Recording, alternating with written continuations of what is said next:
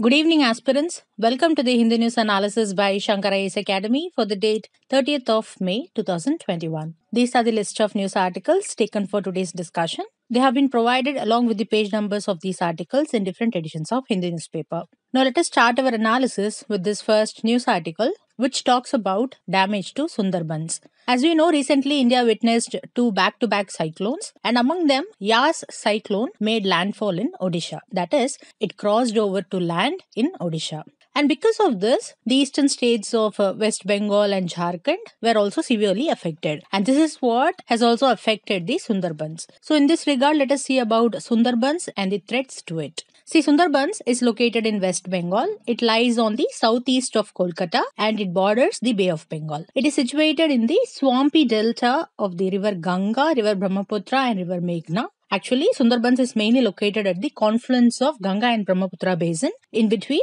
India and Bangladesh. That is, it spreads over India and Bangladesh and it extends over a vast area of about 9,630 square kilometers. And in India alone, it spans a vast area covering about 4,200 square kilometers. So from this, we can say that the major part of Sundarbans lies in Bangladesh only. Now next, note that Sundarbans is bounded by the river Hooghly on the west. Then it is bounded on the east by Ichamati, Kalindi, Raimangal rivers. And on the north, it is bounded by Dampier-Hodges line. And to its south lies the Bay of Bengal. Now, the Sundarbans consist of mangrove forests, swamps, estuaries, river canals, and forested islands. And that is why Sundarbans is very important from ecological perspective. And note that there are more than 100 islands of various shapes and sizes, where around 50% of them are inhabited. Now, it also has faunal and floral diversity. It houses many rare and endangered animals, including aquatic mammals, tigers, birds, and reptiles. Mainly note that the tangled mass of the roots of mangrove trees, these roots provide safe homes for a large number of species, like from fish to shrimp. And most importantly, Sundarbans is home to nearly 200 Royal Bengal tigers. Here you should note that Sundarbans is the only mangrove forest in the world which is home of tigers. Other than this, more than 170 bird species are known to inhabit these mangrove forests. Now coming to its flora, note that Sundarbans is the largest single block of tidal halophytic mangrove forests in the world. Here halophytic means salt tolerant. Apart from this, Sundarbans is also the world's largest deltaic mangrove forests. Now, the mangrove forests in the Sundarbans are characterized by Heritaria forms. It is also known as Heritaria minor. This is an evergreen mangrove tree species, and this species is valued for its timber. Now, the species is found abundantly in the freshwater zones of Sundarbans, and this is one of the reasons why the swamp forest is known as Sundarbans, because locally the species is known as Sundari. Then another reason given for the name Sundarban is that because it is a beautiful forest, where Sundar means beautiful and Ban means forest. Now, apart from its biodiversity, Sundarbans also serves as a crucial protective barrier against the floods for the inhabitants in and around Kolkata. These floods result from the cyclones, and we know that cyclones are a regular occurrence in the region.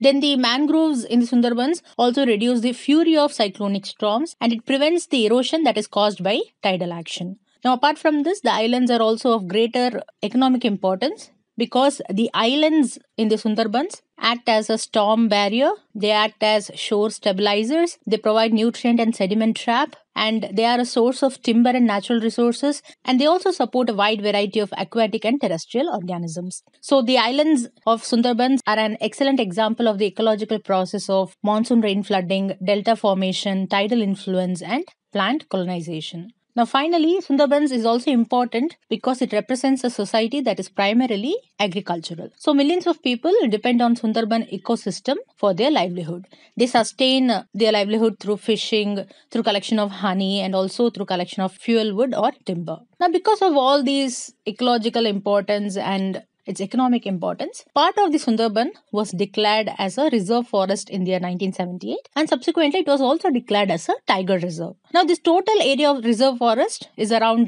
2,500 square kilometers, and it includes around 1,600 square kilometers of land, and then the remaining part is water body. Now within this land area, Around 1,300 square kilometers is designated as core area, and this core area is declared as the national park by the Government of India in the year 1984. Now we saw the ecological importance of this area, and based on this, the Sundarbans National Park has been designated by the UNESCO as a Natural World Heritage Site in the year 1987. Now, further protection is also provided to Sundarbans because subsequently in 1989, Government of India constituted the Sundarban Biosphere Reserve. So, Sundarbans is a Biosphere Reserve of India. This also received the recognition of UNESCO under its Man in Biosphere program. So, Sundarban is a Biosphere Reserve of India, and it is also a Global Biosphere Reserve under UNESCO. So now, what are the threats posed to Sundarbans? See, one of the threats is climate change,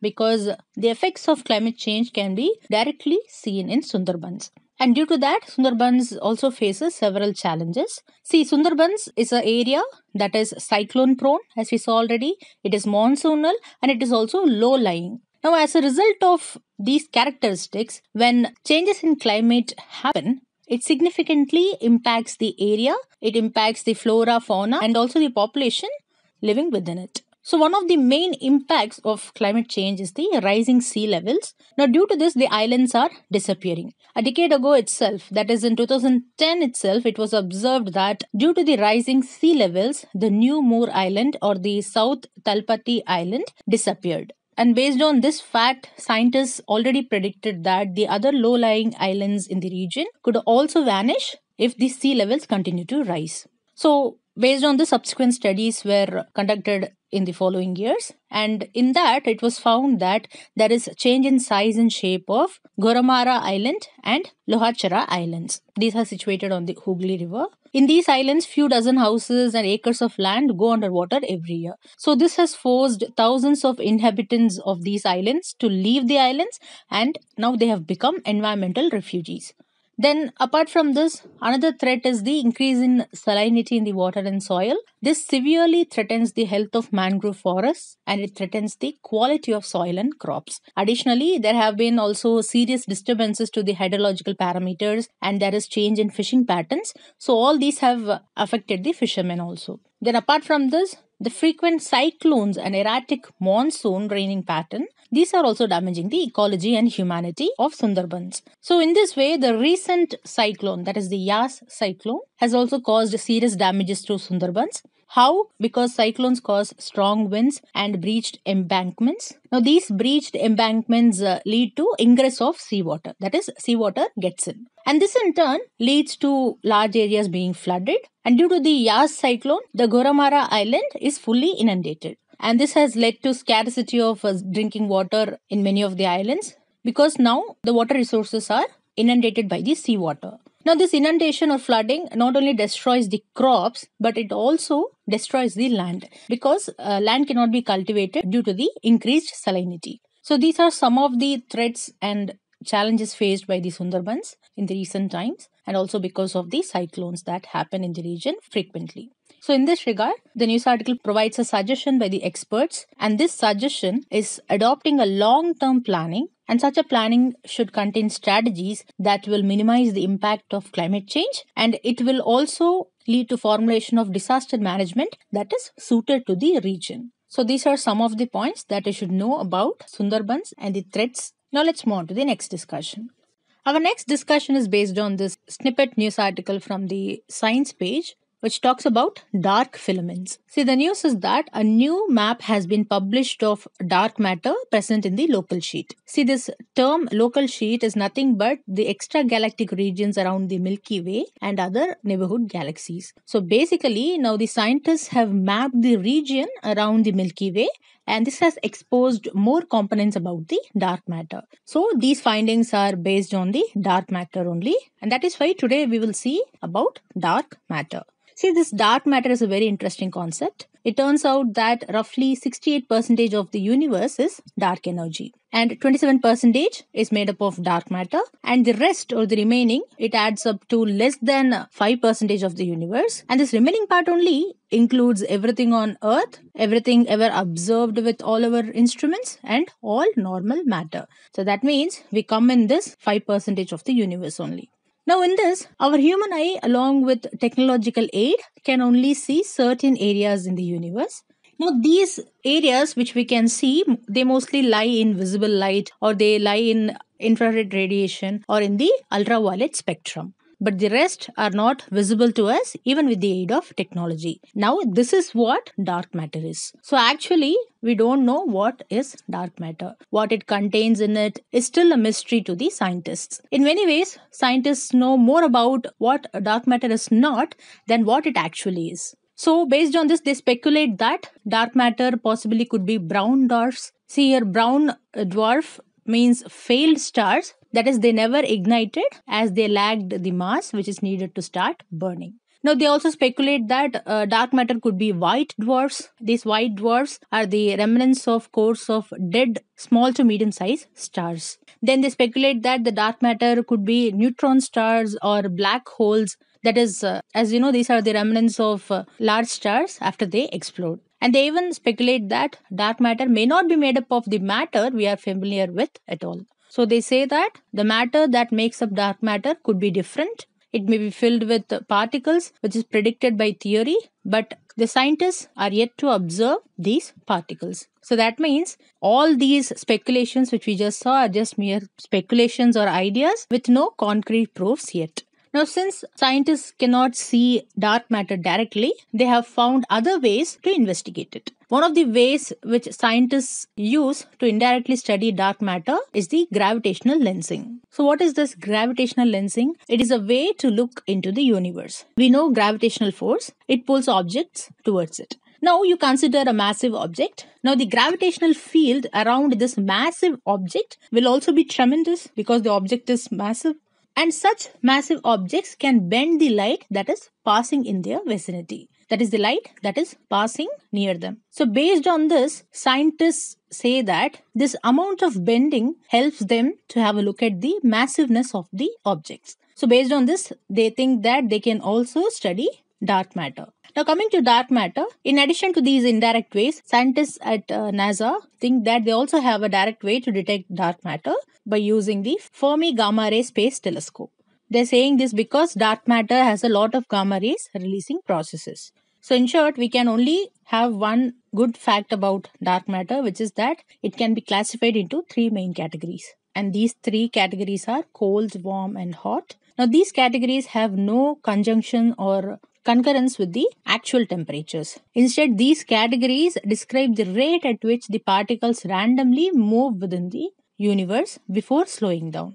Now, such a movement of particles only leads to the expansion of the universe as a whole. So, based on the particles' movement, scientists have classified dark matter into cold, warm, and hot. So, that is all you need to know about dark matter as of now. Now, let us move on to the next discussion.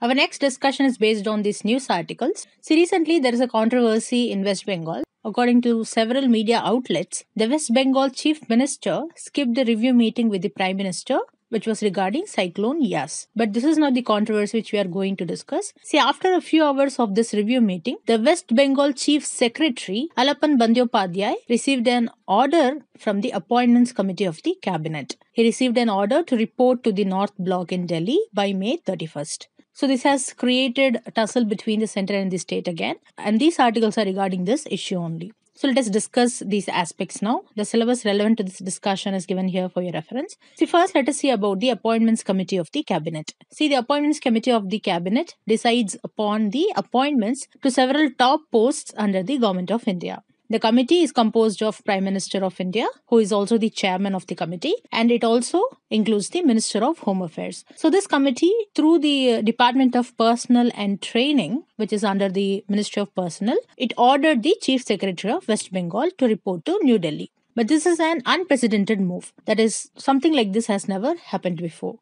And this was done by the committee by invoking Rule 6, Clause 1 of the Indian Administrative Service Cadre Rules of 1954. So now what is this Rule 6, Clause 1? See, this rule pertains to Deputation of Cadre officers. Now according to Rule 6, Clause 1, a cadre officer may be deputed for service. Now, this is to be done with the concurrence of the state governments concerned and also with the concurrence of central government. Now, the officer can be deputed for service under the central government or even a service under another state government or under a company, association, or a body of individuals which is wholly or substantially owned or controlled by the central government or by another state government. Now, based on this, the committee has asked the Chief Secretary to report back to New Delhi. So now what happens in case of disagreement? That is, what if the cadre officer does not want to be deputed? See, such a scenario arises because according to the article, there is a custom that an officer will not be deputed against her or his will.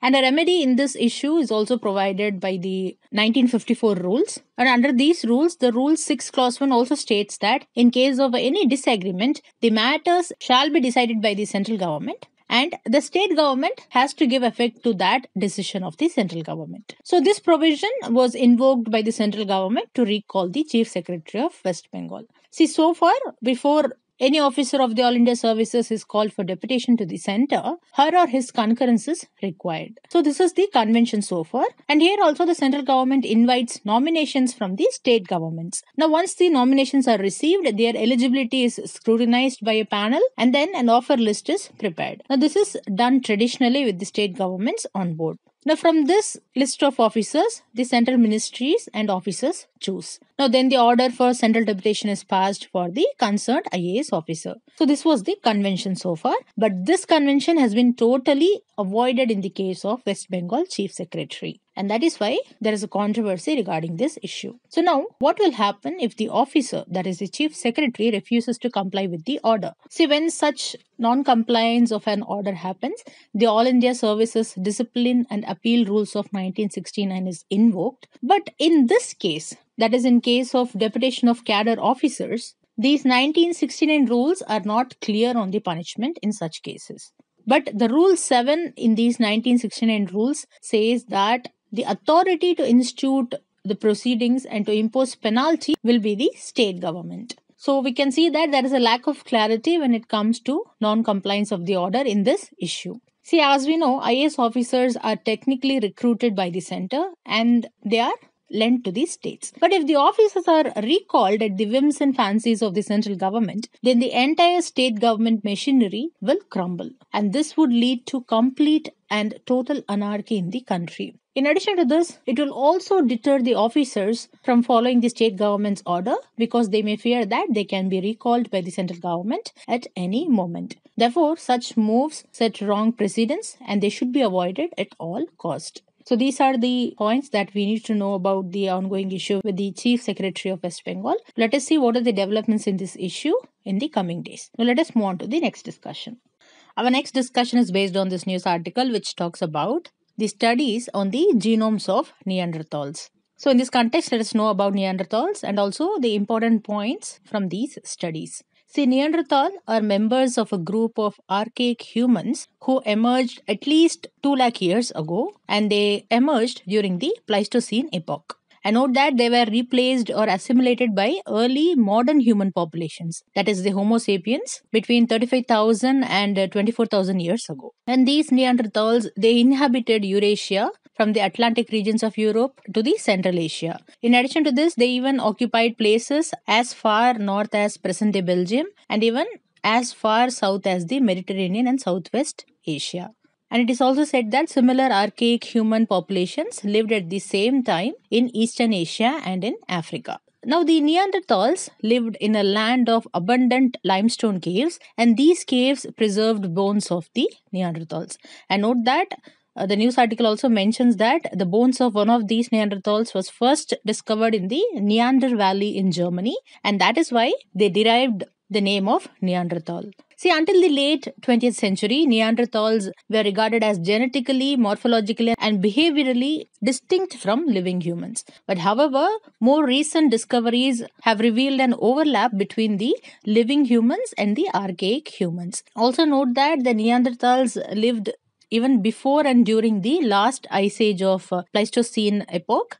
So they lived in some of the most unforgiving environments that were ever inhabited by humans. And these are some of the Neanderthal sites. Just take note of it. So, in this regard, the news article adds little information related to Neanderthals. See, a recent genetic analysis of one of the samples from the region showed that Neanderthals first came to the Bakokiro cave in Bulgaria. And this happened more than 50,000 years ago. In addition to this, the genetic analysis also confirms that the modern humans also came in 2 to more waves, and they even littered the cave with beads and stones. And this happened around 45,000 and 36,000 years ago. So this clearly showed that the modern human population in that region, they had interbred with the locals, that is the Neanderthals, and they produced a crossbred group of people. And this crossbred group of people is what is called by the researchers as modern with Neanderthals. And the news article mentions that this has provided certain benefits to the modern humans, such as the Neanderthals have already adapted to colder regions for more than 4 lakh years. So this gave the modern humans variations in skin and hair color, which was better suited to the colder regions. And it also gave adaptive variants of metabolism and immunity. And it is said that this also helped the modern humans to better adjust to strange new food sources and to adjust to the unfamiliar disease-causing viruses in the new environment. So these are some of the recent findings relating to the Neanderthals and the modern humans. So that is all about this discussion. Now let us move on to the next one.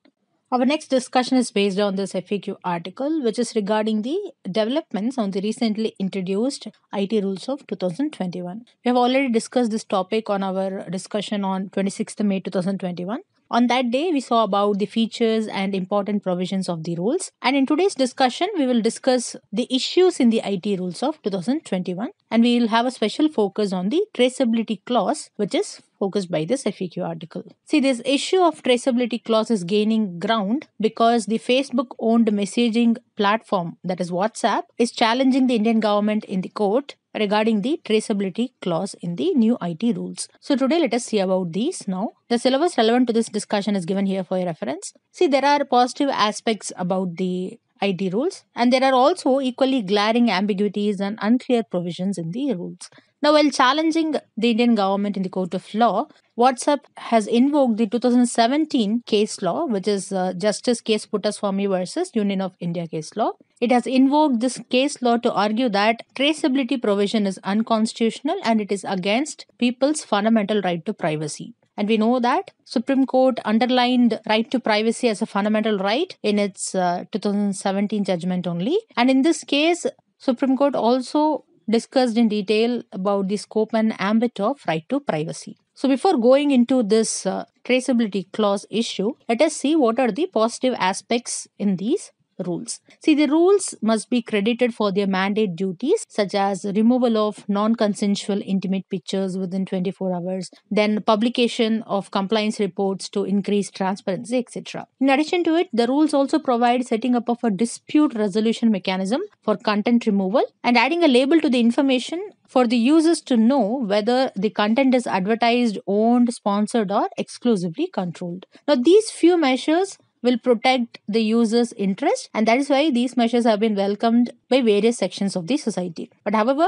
there are also many issues that are mainly concerned with user privacy and arbitrary authority of the state. So let us see these issues one by one. See, the first issue is regarding the provisions that apply to the intermediaries, such as social media platforms, which is provided in the part 2 of the IT rules. Now, in these rules, the Rule 3 Sub-Rule J mentions that intermediaries are mandated to provide information under their control or the information which is under their possession to the government within 72 hours of receipt of an order. So that means if the government wants any information from the intermediaries, they have to provide that information within 3 days. This is one of the issues cited by the intermediaries. Now, the second issue is regarding the Rule 4 of the IT rules, which mentions about the significant social media intermediary. See, as per the new norms, a significant social media intermediary is a social media intermediary which has more than 50 lakh registered users. Now, under the Rule 4, such an intermediary who is providing services primarily in the nature of messaging, they shall enable the identification of the first originator of the information on its computer resource. And the intermediary has to do this only when an order is issued in this regard by a court of competent jurisdiction, or when an order is passed by the competent authority under Section 69 of the Information Technology Rules of 2009. And this is the clause which the WhatsApp is challenging, because here the identification of first originator is what is called as the traceability clause, and it has asked the courts to declare this clause as unconstitutional, and it does not want this clause to come into force. See here, the term traceability can be defined as an activity to keep track of who said what and who shared what for billions of messages that are sent every day. This traceability requires messaging services to store information that can be used to ascertain the content of people's messages, and therefore it will lead to breaking of the guarantees which is provided by the end-to-end encryption, especially the ones which are provided by WhatsApp. See here, the issue is the traceability of content or enabling the identification of originator of information is equivalent of asking the WhatsApp to keep a fingerprint of every single message that is sent on WhatsApp. So this infringes upon the right to privacy of an individual. Also, the immunity that users received from end-to-end encryption was that intermediaries did not have access to the contents of the user's messages. But if this mandatory requirement of traceability is imposed, then it will break this immunity, and thereby it will weaken the security of the privacy of these conversations. And it is feared that it will also render all these data in these conversations vulnerable to attack from ill-intentioned third parties. So here the threat is not only to the privacy, but also there is fear of extent of invasion and also deprivation of a safe space to converse. This safe space is important to circulate one's own views. This has been upheld by the Supreme Court in one of its case laws. This case law is the Life Insurance Corporation of India versus Professor Manubai D. Shah, which is a 1992 case law in which Supreme Court elevated the freedom to circulate one's views as the lifeline of any democratic institution. Here, Supreme Court even went on to say that any attempt to stifle or gag this right would sound a death knell to democracy, and it will help to usher in autocracy or dictatorship. So that means if there is no safe space to circulate one's own views, then we are no more in a democratic setup. And based on this fact only, WhatsApp is challenging Indian government in the court of law. So now, what the government of India says regarding this? See here, government of India is saying that it is committed to the right of privacy of citizen, but at the same time, it is also responsible for ensuring national security. In addition to this, to prove that traceability clause is required, the Ministry of Electronics and IT has given 2 legal points in a notice released by it, which is related to the traceability requirement. The first legal point which they are saying is that no fundamental right, including the right to privacy, is absolute and it is subject to reasonable restrictions. So here they are using the reasonable restrictions clause, where they are saying that the traceability clause is for the purpose of prevention, detection, investigation, prosecution or punishment of an offence. And here the offence shall be related to sovereignty and integrity of India, the security of state, or offences affecting the friendly relations with foreign states, or offences that affect public order. So this is one of the arguments put down by the Ministry of Electronics and IT for substantiating its need for demanding of a traceability clause. Along with these reasonable restrictions, there are also other instances like the offence could be in relation with rape, sexually explicit material or child sexual abuse material, etc. That is, the offences which are punishable with imprisonment for a term of not less than 5 years. So here the government is arguing that if the traceability clause is present, then it will help the government to get evidence for prosecuting the offender. So on one hand, WhatsApp is taking the precedence of Supreme Court for substantiating its argument, and on the other hand, Government of India is taking national security as a reason to enforce the traceability clause. Now let us see what the court decides in this matter. Now, other than this traceability clause, there are also other issues in the IT rules. Let us see them now. The next issue is regarding the power of the Ministry of Electronics and IT to frame regulations for digital media. See, as per second schedule of Business Rules of 1961, the ministry does not have powers to frame regulations for digital media. This power belongs to the Ministry of Information and Broadcasting only. But in today's case, the rules were framed by Ministry of Electronics and Information Technology, and that is why this is one of the issues discussed with these rules. Now, another issue is that an intermediary is now supposed to take down a content within 36 hours after receiving orders from the government. So, this 36 hours time limit deprives the intermediary of a fair recourse, because even if the intermediary wants to disagree with the government's order, it cannot do due to this strict timeline. Now, the next issue is that the Information Technology Act 2000 does not regulate digital media. Therefore, the new IT rules, which claim to be a piece of subordinate legislation of the IT Act, they also does not have the power to regulate digital media. But what happened was the IT rules have been framed for digital media also. So that means the rules travel beyond the rule-making power which have been conferred upon it by the IT Act. So this is one of the issue. Now lastly, the rules also create a futile additional operational costs for the intermediaries because it requires them to have an Indian resident nodal officer, compliance officers and grievance officers. So this makes profit making as a far-fetched goal for the multinational corporations and startup intermediary enterprises. So this is also one of the issues cited by the intermediaries. So today we have seen some of the issues with the IT rules. Now regarding the traceability clause, we can say that in the absence of a data protection law, enforcing the traceability clause would render more disadvantages than advantages. So that is all about this discussion on FAQ article. Now let us move on to the next discussion. Our next discussion is based on this news article, which talks about the genocide towards Indigenous people of Canada. So first we'll see about the Indigenous people of Canada, then we will see the news. See, in Canada, the term Indigenous people or Aboriginal peoples, it refers to First Nations, Métis and Inuit peoples. They are the original inhabitants of the land, which is now called as Canada. And as per Canada's official statistics, the indigenous people constitute up to 4.9% of their national population, that is the Canadian population. So that means there are three categories of indigenous people in Canada. They are the Inuit people, Métis people and First Nations people. Now in this, the Inuits, they primarily inhabit in the northern regions of Canada. Their homeland is known as Inuit Nuangat. Now this region includes much of land, water and ice that is contained in the Arctic region. Now the Métis peoples are of mixed European and indigenous ancestry and they live mostly in the prairie provinces and Ontario of Canada. And then comes the First Nations people. They were the original inhabitants of the land and now they occupy the territories of south of Arctic in Canada. And note that there are more than 630 First Nation communities in Canada and which represents more than 50 nations and 50 indigenous languages. Now these indigenous people formed complex social, political and economic cultural systems in Canada before the arrival of Europeans to the North America. But the indigenous people and their livelihood had been severely threatened by these colonial forces. See, due to the colonization and white settlement, the traditional indigenous ways of life have been altered in Canada.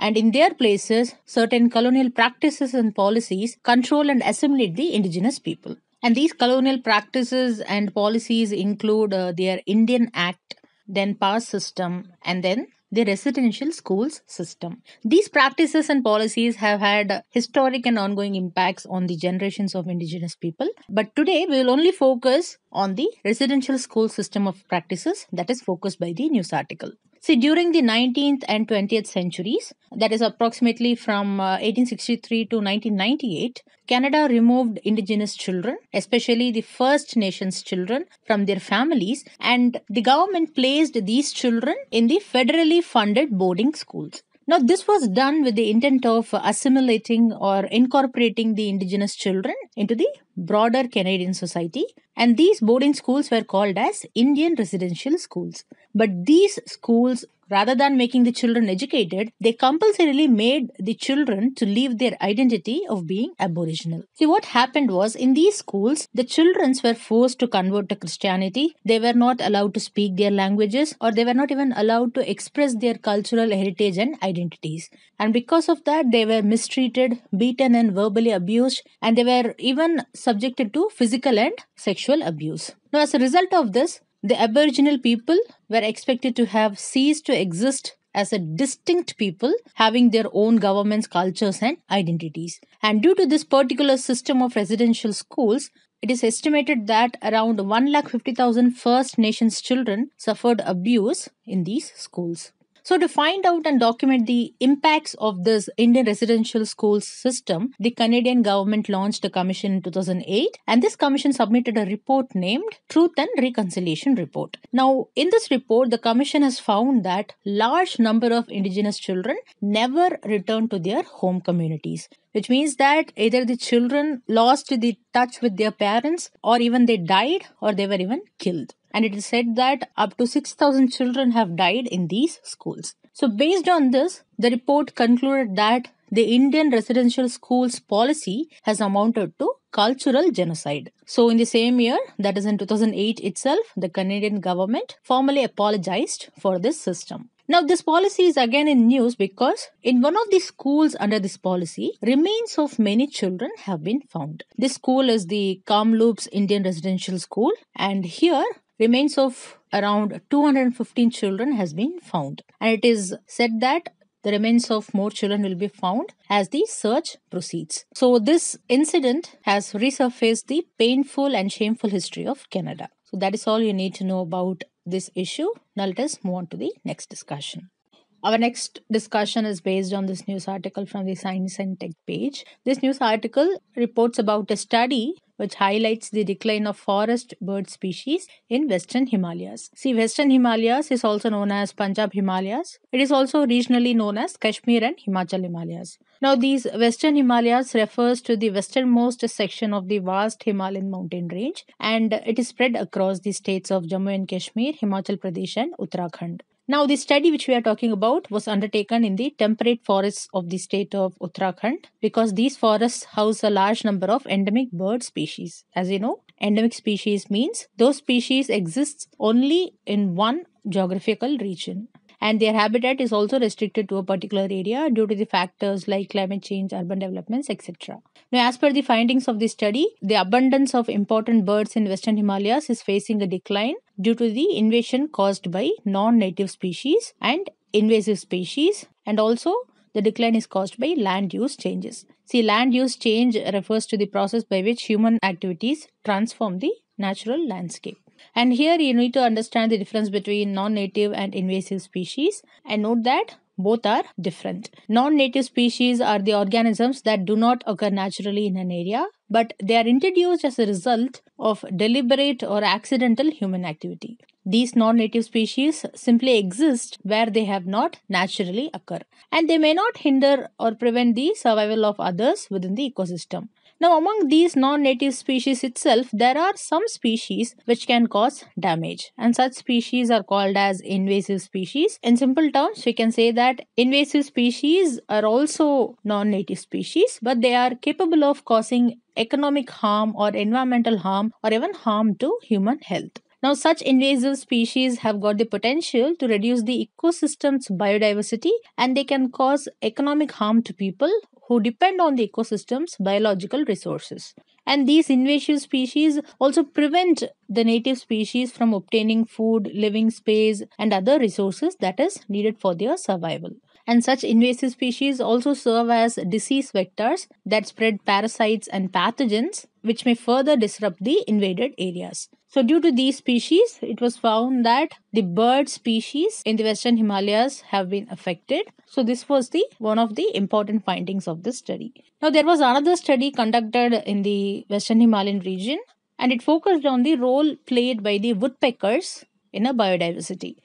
In this study, it was found that woodpeckers play an important role as an indicator of bird diversity. As per the findings, woodpeckers enhance the diversity in the regions, or in other words, a strong population of woodpeckers at a site denotes a rich population of other bird species. This is because the cavities which are made by woodpeckers on trees are also used by other variety of birds to build their nests. So this is also one of the important finding that we should know. So that is all about this news article.